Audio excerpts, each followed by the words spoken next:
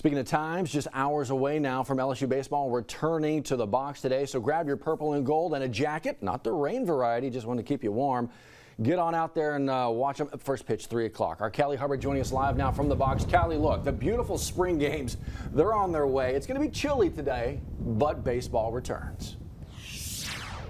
It sure is. Good morning to you, Matt. And it's funny, that reminded me of our Brandon Shackelford. He's actually off, but he calls his big coat his woolly mammoth jacket. So that's what you're going to need when you come on out to the box today. But of course, that game moved up to earlier in the day because tonight it's going to be a lot chillier. So that's something to look forward to as well. That's happening at 3 p.m. A big weekend, like you said, for not only LSU baseball, but fans as well. Game 2 of the series starts at 1:30 p.m. tomorrow, and Game 3 at 12:30 on Sunday as originally scheduled.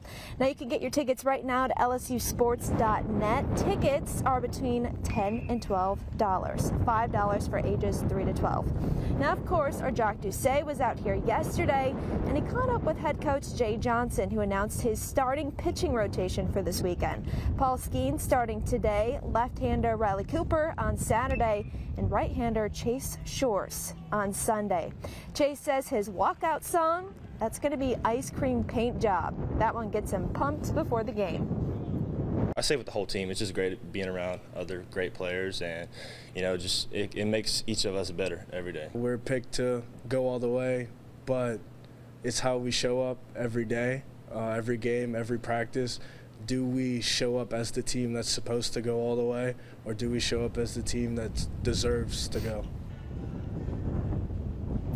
You also heard from first baseman Trey Morgan there. Again, the home opener against the Western Michigan Broncos. It's all happening here at the box at 3 p.m.